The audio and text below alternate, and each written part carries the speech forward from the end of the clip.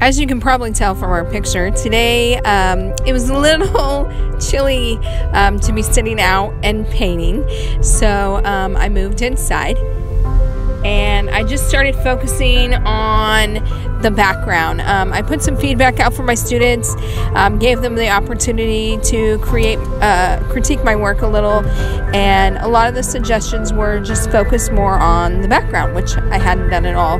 So today I worked on the ground, or I started with the ground and the sky. And then I kind of went back and reworked that roof. It's kind of been a problem this whole time.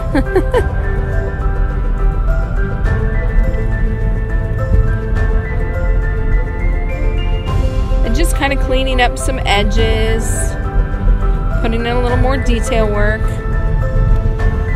If you notice that my sky is kind of a mixture of blues and whites, maybe even a little green left, maybe some dirty green off my brush. And I'm just adding a lot more white in there to kind of lighten that up, get rid of that stormy look. And I have my reference picture on my computer there. And then as I work the grass, I kind of incorporate some different colors of green, mixing in a little brown in the shadowed areas, a little white in the highlighted. And then I went back on my barn and laid some white in, a really, really thin coat, and then went back over with some darker red to kind of give my boards a little more of a weathered look.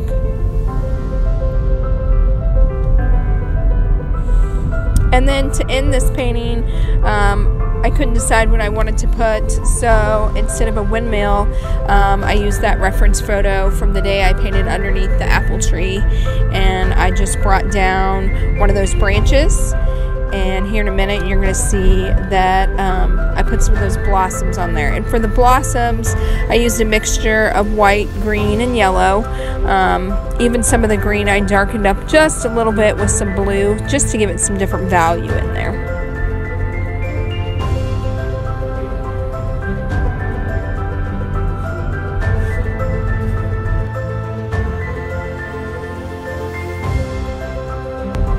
As I continued working on that tree, I wanted to incorporate a little more branches in there. So instead of using a paintbrush, I just took a piece of cardboard and then dipped it in my brown paint and kind of made some streaks, some lines to give it some more branches underneath those blossoms.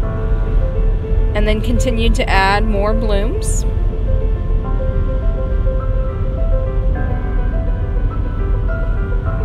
And then kind of focused in a few little shadowed areas in on my grass.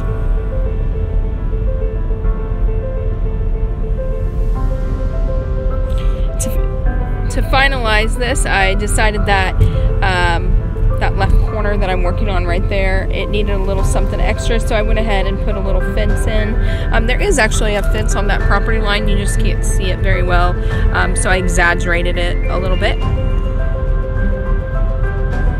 And for this I used a dark brown. I mixed a little black with it. So there is my final painting. I hope you guys will share your completed barn paintings, and thank you for joining.